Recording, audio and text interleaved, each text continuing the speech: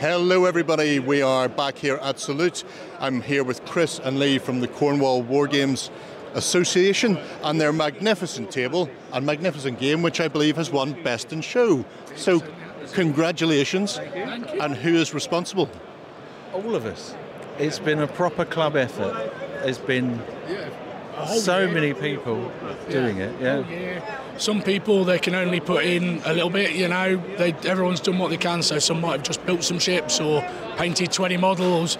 Others of us have done 200 models and entire fleets. So, but that's really good that it's involved the whole club. Yeah, it's a great thing to see. The whole point of club efforts, I absolutely adore. And then sometimes it gets lumbered onto one or two people. But it's nice to know that everybody at least is pulling in the one direction.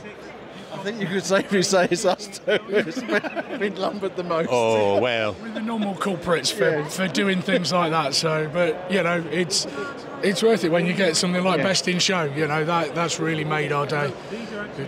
So what is the actual setup then that you're playing through here? What was the scenario? So it's medieval pirates, which fits in with the theme, but we found a very obscure, only sort of 4 lines of an action that happened with the French retaliating against medieval pirates in 1457. So we've been raiding them for 100 years, and they've finally had enough as we go into what we would call the War of the Roses period. So we've got lots of medieval cogs.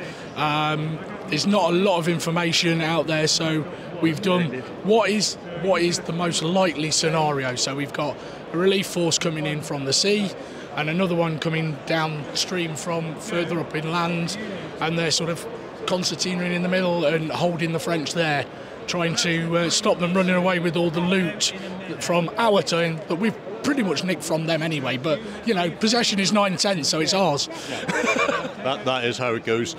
Well, I know the game is wrapping up and it's coming very close to the end of Salute as well. So congratulations once again, gentlemen. I'll let you enjoy the tributes that have been awarded to you.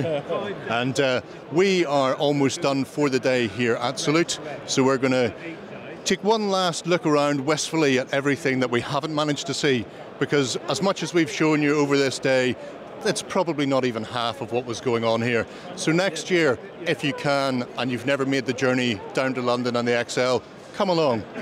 There's some amazing people, some fantastic clubs and games, and at the end of the day, you can always spend your money. Until next year, bye-bye.